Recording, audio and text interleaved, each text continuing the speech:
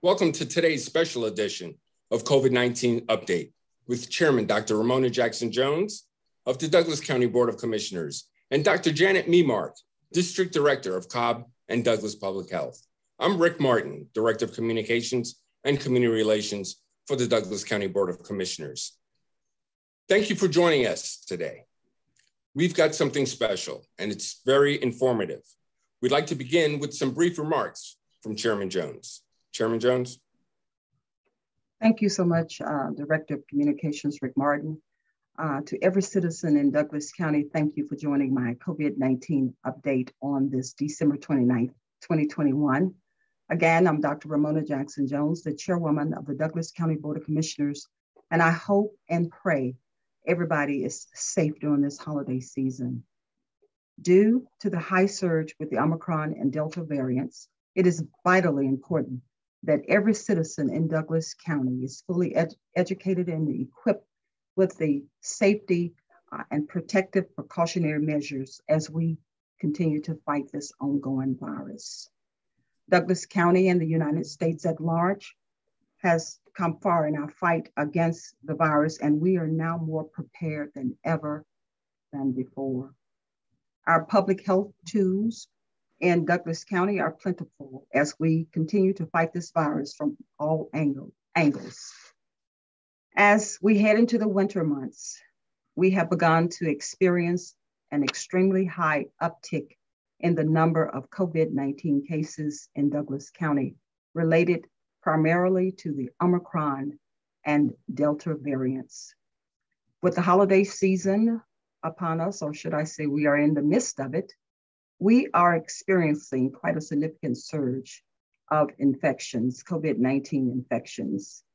Our local testing sites are bursting at the seams. Our public health officials have reported record number high of tests that have occurred within the last 2 days.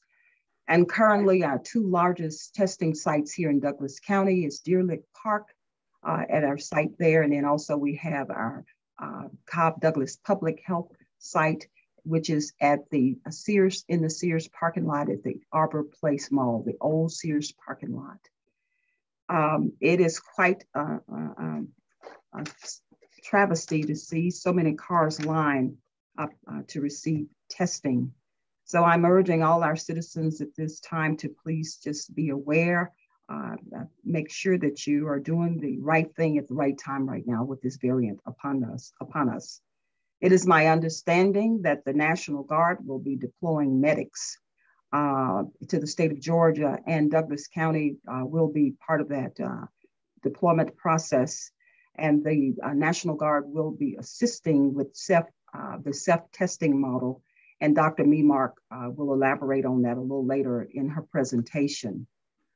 Effective immediately under the direction of our fire and EMS director, the fire and EMS department, and when I say director, that's our medical director, the fire and EMS department will operate under the CDC crisis mode guidelines, which essentially means that if a fire and EMS personnel are asymptomatic or display mild symptoms, whether they're vaccinated or unvaccinated or boosted, they can continue to work without restrictions. However, there are implications for quarantining at this time. The fire and EMS staff are required to wear N95 mask, full face respirators with filters, and the use of stringent decontamination efforts. Meanwhile, upon entry of all county government buildings, masks are required and temperature checks are required, along with social distancing and very rigorous hand washing hygiene. I would like to personally thank the Douglas County Board of Commissioners, our elected officials, constitutional officers, department heads, and more importantly, the citizens of Douglas County for your resilience and commitment to succumb this unprecedented virus. Also, I would like to thank our fellow municipal partners, the city of Douglasville, the city of Villa Rica and Austell, our state and federal partners, And I want to assure Governor Kemp and President Biden that Douglas County is fully aligned with the plan of fighting this virus while maximizing our safety measures, while considering and preserving this economy. The plan includes the following for our citizens. This plan includes, number one, we will booster for all adults. Number two, vaccinations to protect our kids and keep our schools open. Number three, expanding free at-home testing for Americans. And this is the plan. This is a national plan, and Douglas County is adopting as much as we can at this time. Number four is stronger public health protocols for safe international travel. Number five is protections in workplace to keep our economy open. Number six is rapid response teams to help battle rising cases. Number seven is supplying our treatment pills to help prevent hospitalizations and deaths. And number eight is continued commitment to global vaccinations efforts. And number nine is steps to ensure we are prepared for all scenarios. With no further ado, certainly the purpose of this town hall meeting is to equip our citizens with all the information and educate you as much as possible during this surge that we have upon us.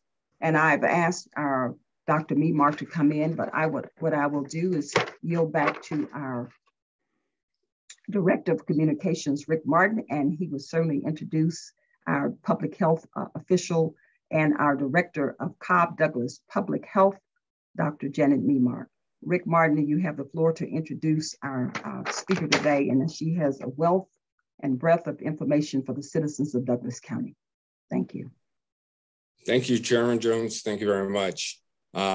Like many of you are familiar with Dr. Memark, she has been tirelessly providing information and details to the public and for all of Cobb and Douglas Public Health.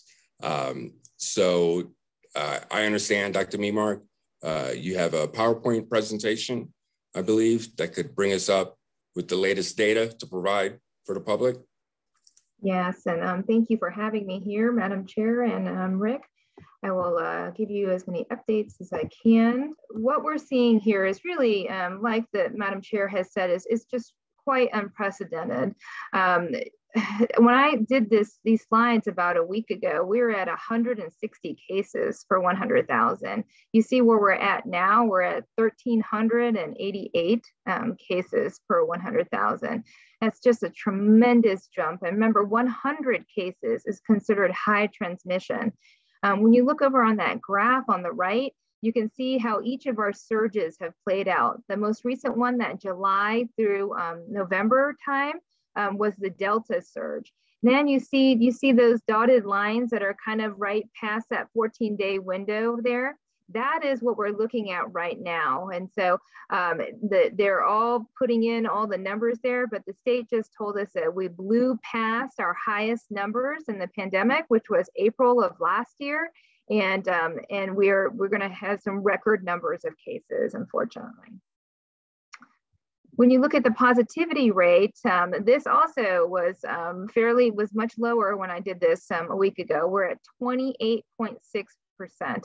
That is, of all the PCR tests that are being done, they are coming back with almost a third that are positive. This is definitely an undercount. This is of people that are able to get tests, first of all, and does not include any of those home tests that people are doing. So definitely an undercount. So we have some very, very high numbers.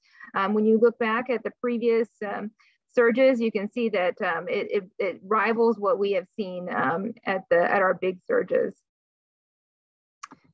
Hospitals are very full right now, and so we have seen more than a doubling of cases in a week for our area hospitals.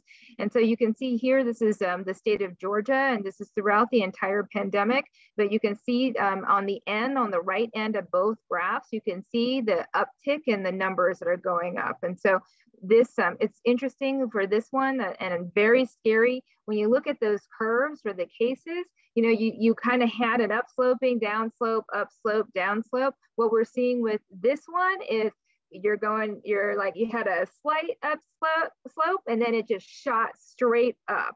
So the cases are transmitting very, very, very quickly, and it's easy to transmit these. And so you can see at the bottom there, and this is publicly available, the status for Douglas Hospital, Wellstar Douglas. It's in severe status, and they're on diversion for the emergency room and ICU and CCU care. And so ambulances are not accepting from other places to go into the hospital for that, but you can still walk in or drive in as needed, but extremely, extremely busy. When you look at our next slide here, this is the variant slide, and this is showing our region, the Southeast region. You know, when I had done this presentation previously, we had, it was just orange. Every block was orange, orange, orange, right? Then all of a sudden, you know, about a week and a half ago, we had a small bit of purple that showed up, which was Omicron. Everything else was in the sea of Delta. Then all of a sudden, we just started getting these massive, massive numbers of Omicron coming through. So we went from, you know, just a few weeks ago to, it was less than 1%. And now our region is at 78%, that's Omicron. Madam Chair had described this very well, that this is a tale of two variants at this time. So before the holiday has started, the Christmas holiday, we were seeing an uptick already, and that was thought to be Delta at that time. And then, you know, because we had never stamped out the Delta variant, and it just lingered in the community. Well, it gave it enough opportunity, and then, you know, people's immunity started to go down a little bit. It took advantage of that like lightning fast. And so we had Omicron come at the same time and Delta. And so right now we do see a lot of Omicron in the community, but we do feel like there's a lot of Delta out there as well. There are a lot of people that are being admitted to the hospital that are very sick right now. And so there is a suspicion that we have both variants that are operating at the same time. Here's the vaccination status. And so when we look at Douglas County, 51% have received their first dose and 46 have gotten fully vaccinated. When you look at that additional, the booster dose, we're only at 13%. And why that is so important is that we have new guidelines and new data that's coming out showing that your immunity really starts to wane at 4 to 6 weeks. And so now the new guidelines that you'll find on the DPH website are showing that you know, your isolation guidelines and quarantine guidelines will be different whether you are boosted or not, or fully vaccinated. So it's very important at this point now to get fully vaccinated and get the booster, unfortunately. So that booster will double your immunity. So it's very important that everybody get their booster shots as well. Here are the locations that the state and one of our community partners has provided for Douglas County for testing. And so we have these two, but I wanted to remind people that these are not the only two locations for testing. And so there are, if you go over on a DPH website, I put the web link there, you can find a lot more other sites. And we have to utilize some commercial sites right now to help out during this surge. There are very, very long lines, and we'll talk a little bit more about what the state is doing to try to help bolster some of the testing throughout. Remind folks that, you know, what's going to really help in this right now is everything that we've been doing and know to do, right? That, you know, if you wear your mask, that helps against all variants. Washing your hands and keeping your distance are also very important things to do. But let's add on to that. We've got to make sure that we're vaccinated and that we're also getting the booster as well. So, you know, people can, anybody 5 and over can get the vaccinations, and 16 and over can get the booster shots. So it's very important that everybody do their parts and make sure you're vaccinated. And I'll take any questions, Rick. That's great. That's great. In terms of questions, I have a few that I'd like to, you know, really share. You know, Dr. Memark, how surprised are you at how fast Omicron has spread across our community? No, I'm unfortunately, I'm not terribly surprised, only because we saw what happened in other nations that got hit with it. United Kingdom was probably a similar model, but they were actually more vaccinated than we are. And then we had it blow through New York as well, right? I think what I'm surprised about, I'm not surprised by how fast Omicron has spread. I am surprised about the fact that we have Delta and Omicron at the same time. And I think that's very unfortunate. Delta actually has more severe effects upon people. And then when you layer on Omicron, and then if you want to really, bring your day down, you can think about the flu. And we can layer that on because we are seeing increased flu activity as well. One of the questions that I know that surfing the web and social media, is it true that the symptoms from Omicron are milder than the other variants?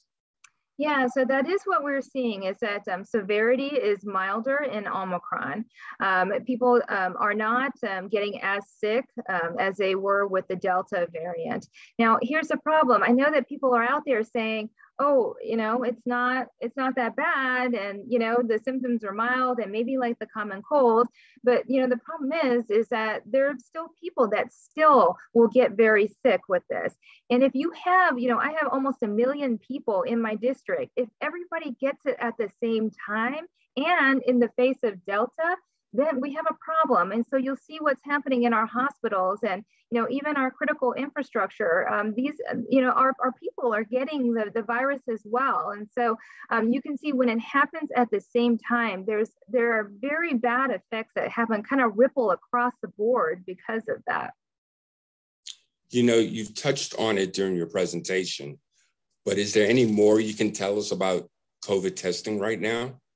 Yeah, so I know COVID testing is very difficult right now. There are so many people that want to get tested, and it's very hard to accommodate everybody at the same time. And so we have our testing sites, and you also have your home test you can do. But then also the state is working on bolstering the sites that are state run. So that would be the one at Arbor Place Mall. Chairwoman Jackson Jones mentioned about the National Guard. So they're working on calling them up to support these sites. And so helping out with traffic control, and many of these are self swabs oftentimes. So you don't need as much medical support. So just supporting a lot of the hours and hours of wait of people that will help. They are looking at other sites to put up as well, like big metro sites. And metro seems to be hit really, really hard with this. So we're looking at different sites that we can accommodate more people and get more people tested. So I hear a lot of people are using at-home COVID tests. Are they accurate? Can you speak to the accuracy of those tests? Yeah, so those tests are pretty good. So if you use them correctly, you can get up to 85% effectiveness on those tests. So that's one thing. What they are finding though at times is that you kind of have to, you don't do it right away. So like right when you get in contact with somebody, or right when you show symptoms, you have to wait a couple of days for your body to produce some antigens and an immune, and for the virus to replicate. And then when you take the test, then you'll get a better response, because this one actually responds to the actual virus pieces that are being produced. So they're pretty good though. Gotcha. Thank you. So New Year's Eve is just around the corner. Do people need to cancel their plans? Yeah, so New Year's Eve is tough. I know that we have Christmas and Thanksgiving that we've all gone through, but I saw a quote recently that said, oh, if you have your New Year's Eve party, Omicron and Delta will be coming. And so unfortunately, I feel like that's going to be true. Here's one of the problems with this. A lot of people that are already vaccinated are getting it. Okay. And so, and I have seen so many people that I know that are already vaccinated with that 2-dose, and they are getting breakthrough infections. We are seeing many, many, many breakthrough infections. So you cannot feel safe, with just your 2 shots. And so if you're going, I would try to keep it to your tight knit group of people. Do not go to large groups, because that you're just asking to get sick or to, get somebody else sick.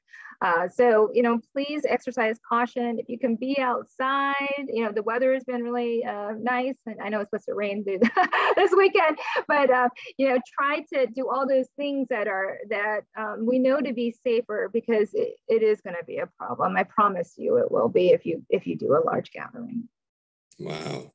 What about vaccinations? Is there any new guidance to talk about regarding vaccinations? Yes, and so this is very important. So what we're learning about Omicron and Delta, and even just, the vaccines themselves, is that your vaccine immunity seems to go down about that 4 to 6 month mark.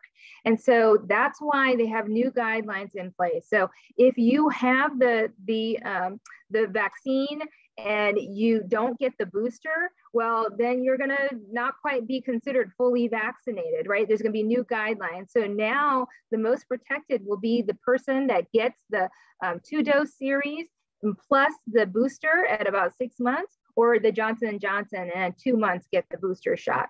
And so you're going to have different guidelines. So you're going to get treated differently if you only got the 2-dose mRNA or the 1 dose of the Johnson & Johnson. And then even differently if you're unvaccinated. So please go to the DPH website. This actually just hit this morning. So we all received the new guidance. And so it's being updated, but it will be on their website. So you can try to sort out all the new changes. But it seems like you're going to get the most protection by getting that booster. Wow, that's great. At this time, I want to check in with Chairman Jones to see if she had any questions or so for you, Dr. Memark. Madam Chair. Thank you so much, Communications Director Rick Martin. And thank you, Dr. Memark, for taking the time of your schedule today and take this town hall on a moment's notice. I had a question regarding the home testing that's available. Certainly, you are tracking the data. I'm just wondering, with the home testing with the test being administered at home, what is the plan for public health in terms of tracking who's positive and who's not? Before you could tell because everything was generated from the public health perspective. What are your plans, or what are your thoughts around data? Yeah, so on the home test, unless somebody reports it to us, it actually gets reported differently. So, if you think about it, we don't have any way to track people's home tests. So they are asking that you report it, but it gets recorded differently. The ones that we see with those curves are just the PCR testing. So that's the one thing. But I know down the pipeline, the president has issued millions of home tests to be issued out. And so we are actually waiting for that guidance. And I heard it'll be in January. And so everybody just keep watching out for that, because it's going to be a model where you actually go online and you order the test, and then they'll be delivered to your house. And so it actually won't go through us, but it will be through the federal government, and then you can order that way. So it's important to do that. But it's important that when you take those tests, you have to take it seriously and use the guidance. So go back to public health and see what the guidance is. If you're positive, make sure you took it at the right time. We talked about not taking it too early, but make sure you take it at the right time. But here's the other thing: even if you don't have COVID and you have some symptoms, you don't be going around other people. Okay, we have flu activity and we have some really bad just respiratory viruses out there. I'm sure you all know. I have run into lots of people that are having severe sinusitis, and it goes down into their lungs and gets bronchitis and coughing. We're seeing a lot of that. Don't be spreading that to people either, because that can be worse than Omicron or COVID at times. And it can hospitalize people as well that may have some conditions that can't handle that. So let's just think about that. It's not just COVID out there. We have a lot of viruses that you can potentially give to other people. So please try to stay at home when you're having any symptoms. Thank you so much, Dr. Memark. If you could speak to some these new CDC guidelines. I believe the quarantine period has changed according to those new guidelines from 14 days now, I believe 5 days. Can you just share what your thoughts are, if you could enlighten the Douglas County citizens about the new guidelines from CDC?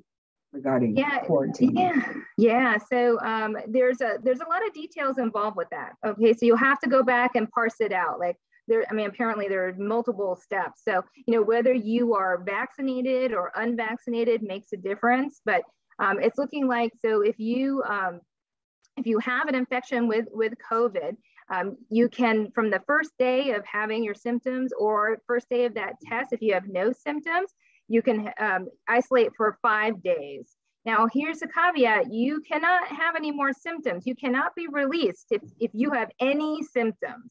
And that could take more than 2 weeks if it lingers a long time. And so it's all those symptoms, coughing, congestion, runny nose, fever, diarrhea, vomiting, headaches. There are a lot of symptoms on there. So you cannot be released until you have all your symptoms go away. And another thing I just want to add on, I know a lot of people are saying, oh, I probably just have allergies. I just have allergies. Right now, you should not be thinking that you have allergies at this point, okay? We are in a high surge right now with 2 variants that are operating. If you have any kind of symptoms, you need to isolate. And if you can get a test, but do not brush it off and say, I just have allergies, or I just have, a virus or something like that. Please don't do that to other people. So, because you can pass those around. The signs are so subtle right now. And if you've been out and about, you can get it. So please just remember that. Thank you so much, Dr. Memark. Also, the breakthroughs have been tremendous within the last week or so with our citizens who are vaccinated. But I had a question about those who are unvaccinated. Will the Omicron, what do you think the effects of the Omicron, and I know Delta is one that's pretty vicious, will it have a huge effect on unvaccinated as well? And could you speak to that and what your thoughts are in terms of encouraging vaccination to those who are unvaccinated to become vaccinated? Yeah, so our current belief would be that if you get Omicron, the symptoms should not be severe, is a thought, right? It is thought that if you have the vaccines or the boosters, that you should be prevented from getting severe illness, like to be hospitalized or death. We are still kind of, it take a while to parse through all of this information and data that we have. But what we are seeing, though, in hospitalizations are that currently people that are hospitalized with COVID still remain mostly unvaccinated. It is over 70% that I'm seeing unvaccinated folks.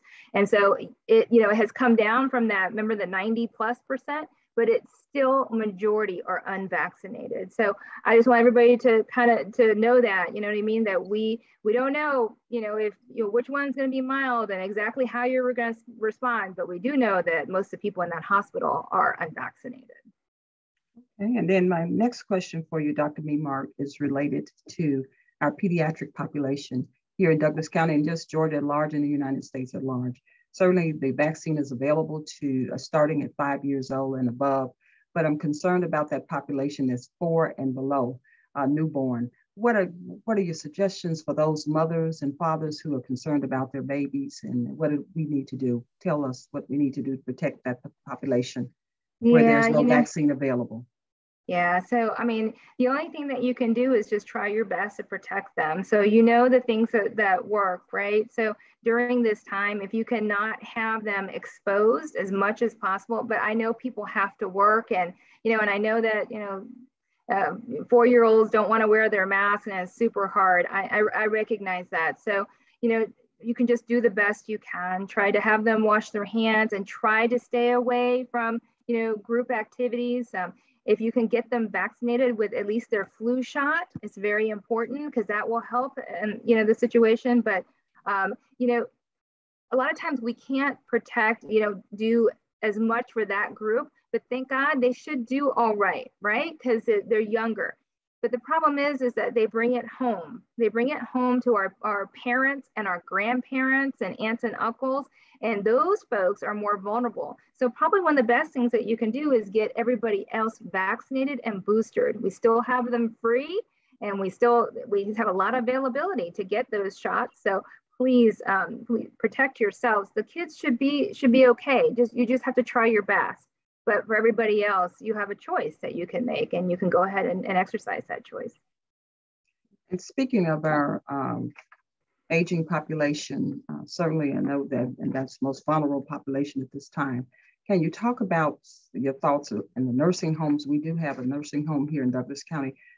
Do you feel, what are you urging us to do at this time to protect our nursing home population? And also just what's your thought? Just give us your general thoughts if you could provide. Yeah, so that population is one that we worry about. They have gotten very high vaccination rates for their residents.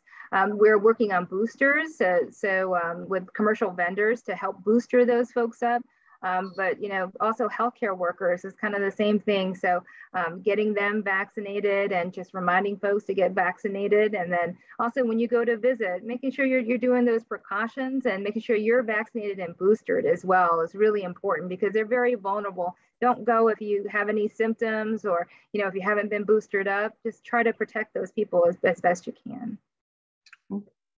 Dr. Memark, I certainly share my heartfelt condolences for the citizens of Douglas counties and their families, particularly our citizens that we've lost as a result of this virus. Can you talk about our hospital capacity right now and what it looks like? What should we plan for? I know we should have ventilators available here. Are we pretty equipped? If you could just talk about just overall what you see in our hospitals at this time.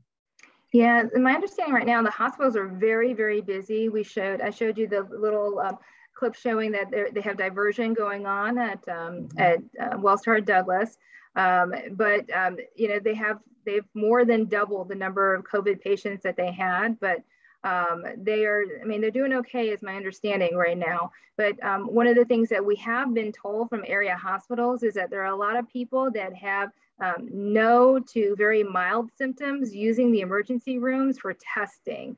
And we really cannot do that right now. So those emergency rooms are extremely busy trying to take care of very sick people. So they have asked to go ahead and go to other places, these commercial sites and testing locations. But they're having trouble because they got a lot of folks coming in trying to get tested at the emergency rooms. Thank you for that response. It's my understanding that some of the counties have deployed home testing for their citizens, and certainly that's something that would be of interest for me and my administration. Had a question for you, because I know you are really the captain of the ship for our public health division here in Douglas County. Can you share if there are any thoughts for testing, home testing too, so we could maybe distribute testing to the houses here in Douglas? Anything on that magnitude? Yeah, I asked about that yesterday for the state supply. We have some tests that go out to people that have their lab certificates, unfortunately, and it's FDA approved for that. I asked if they had any home kits that we can distribute, and they said no. One of the counties that I know of that did distribute, they actually had some from the NIH from a different grant previously. So they actually had some available that they were able to do. But yeah, hopefully soon, we're coming up January, the federal government will release tests that we can order. But yeah, it's been tough. We were told that there wasn't any home tests within a 100-mile radius of us to get. So they're very difficult to get, but I'm really hoping the federal government will release some of those tests soon so we can all order them. Okay, thank you. That's good news for Douglas County. Hopefully in the near future, those tests, if we just have them readily available in our homes, it would help. Dr. Memark, you've answered all my questions, and I'm trying to just think of some that our citizens would ask at this time. And those symptoms, if you could share some of those symptoms with our citizens. Yeah, related to the Omicron and the Delta, are they similar symptoms? Yeah, they're quite similar, but there's a long list of them. So we know the ones like beginning with fevers, right? But headaches and sore throat, and having a runny nose or a stuffy nose, having diarrhea, coughing, shortness of breath, vomiting. These are all included on that list. And so I want to make sure everybody knows, and they are very similar to allergy symptoms, very similar to flu and other viruses. But right now you should not be thinking it's just allergies. You should be thinking, do I have COVID? Because cases are so extremely high right now, the highest we have ever seen. Wow. Well, you've answered this, most of my questions. I'll yield back to our Communications Director, Rick Martin. He may have thought of some more, but I believe I have one or two more. Rick, if you could just lead in with some questions. Yeah, well, at this time too, I want to encourage that for anyone, members of the public, if they do have questions, they can feel free to just post them on our Facebook page, and we would, work to get the answers and get that information back to them, working with Cobb and Douglas Public Health as well. Dr. Memark, one of the questions, I guess, is there anything else you would like to say to the residents of Douglas County? Yeah, I know everybody is really, really tired right now, and we've all endured 2 years of this.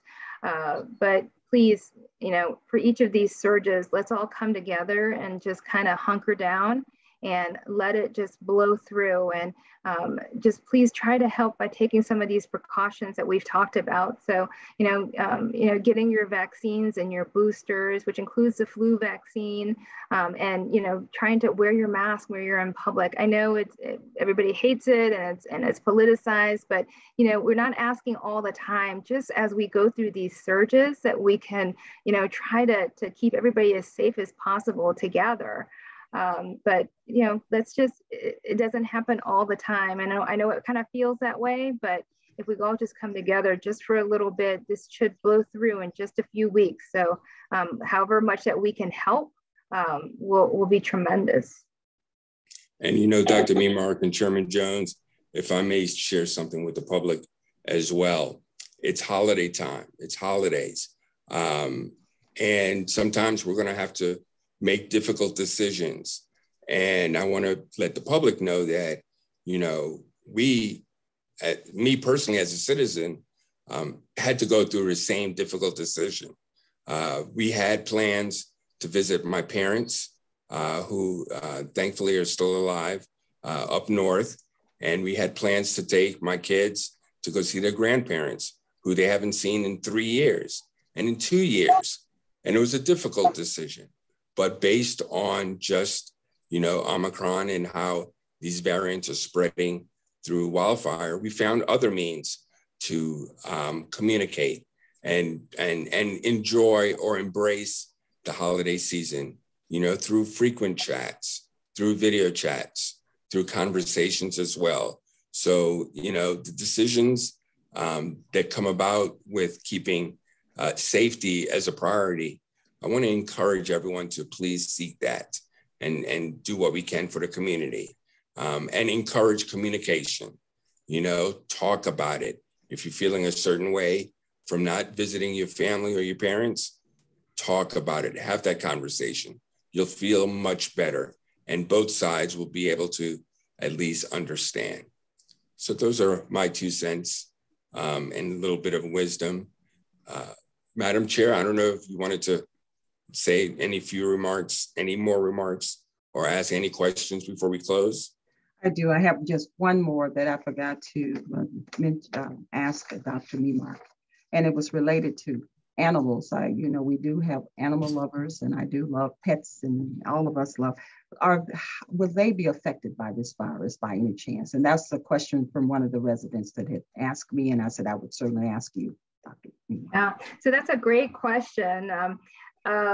Yeah, we have seen a lot of animal cases of COVID. So from tigers and minxes and apes, but I guess it is possible. I wouldn't worry about it too much. You just kind of do the best that you can. But it is possible, but I don't think that we've seen anything really severe in animals. But it is possible, is my answer. Okay. Thank you so much, Dr. Memark. Well, thank you so much, Dr. Memark, for certainly providing us an update regarding COVID-19 as it pertains to Douglas County and the state at large. Rick Martin, I thank you for fielding the questions today to Dr. Memark. And I would like to thank every Douglas County citizen for taking the time to just appeal or to come out and to listen to all the things that are going on related to this surge. I thank you for allowing me to appeal to you today with extreme dedication and commitment to your safety, and want you, if you could, I know you're ready for the holiday. We all excited about New Year's 2022. Unfortunately, we will be taking this virus with us. I thought maybe we would leave it behind, but it's going with us. But we are a resilient county. What was will never be again. This is historical for Douglas County and the globe at large. So I would like to just again thank you, Dr. Memark and Rick Martin, and also the citizens of Douglas County for just being who you are. And I wish you a happy, happy New Year. And please stay safe. Thank you. Thank you. Thank you.